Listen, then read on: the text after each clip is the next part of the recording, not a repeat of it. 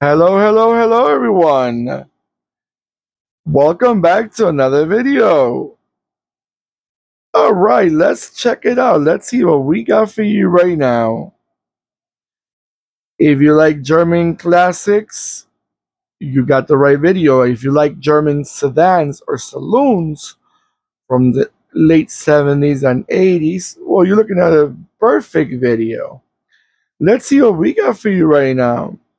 We have a 143 scale Volkswagen Jetta MK1, which is the first generation of the Volkswagen Jetta. Now, the Volkswagen Jetta, just to get into details, the first generation came out in 1979 and it was built, I tell you right now, so you get all the details on the first generation. It was built between 1979 until 1984, to early 1984. And then after that, the second generation came out, which, if you think this one is square, the second generation is a lot more squarish. So, and they were quite popular. This model, in their 5-year run, it sold almost 600 examples. To be exact, 571,030 examples sold.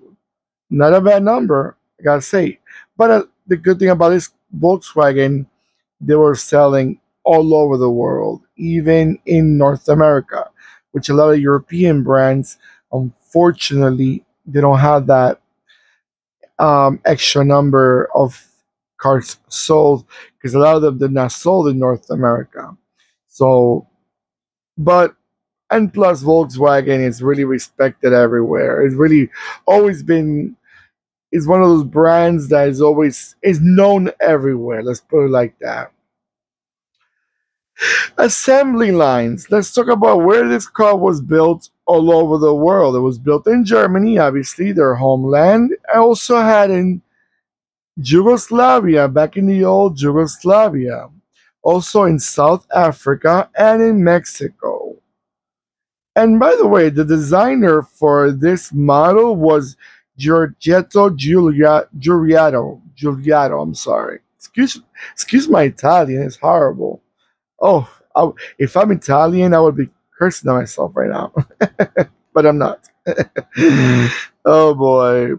Body wise, it had a two-door notchback sedan, which is the one that we four-door. I'm sorry, yeah, four-door sedan, the one that we're looking at right now. Sedan or saloon, how you call it in other parts of the world, or a two-door sedan or saloon.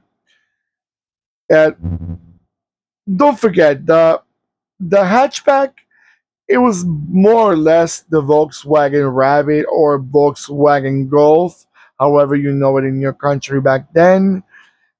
But that was based. This is the sedan version, more or less, of the Volkswagen Golf. So just slightly bigger, because they want to make it not exactly like the sedan or saloon version of it, but more or less it was.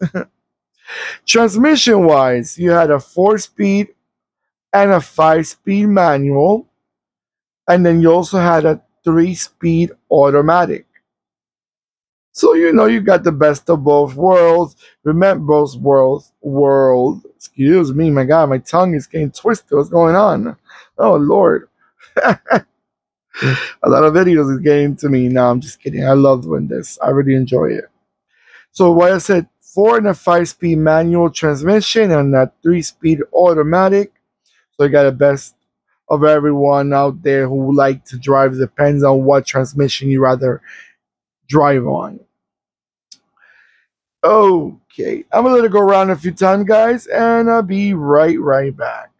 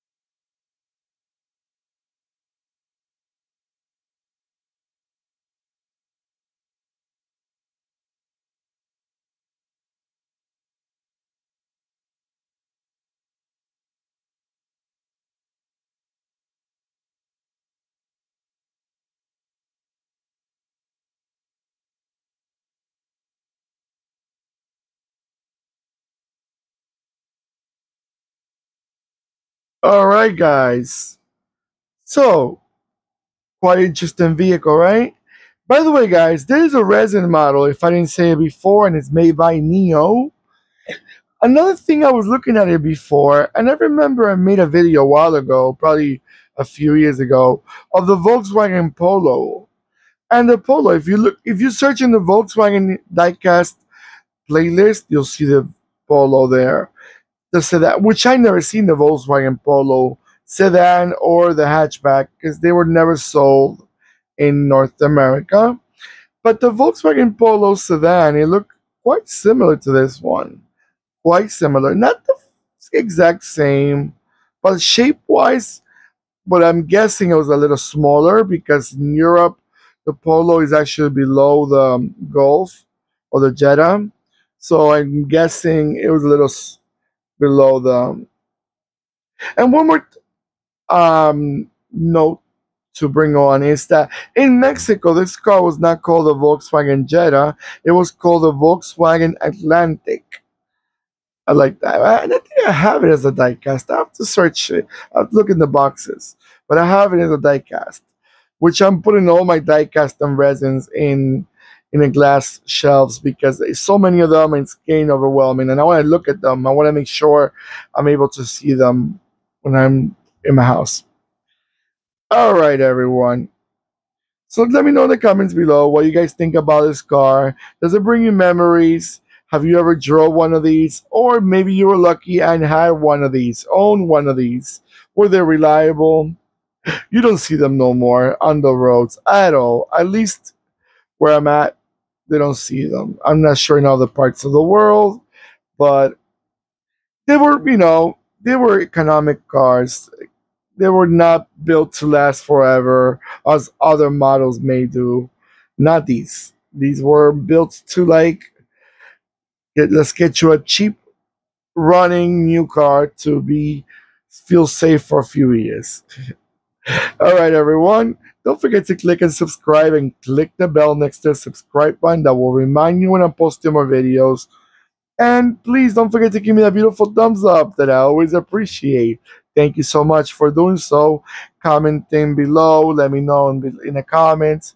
And take care of yourselves. That's the most important thing, more than ever. And goodbye.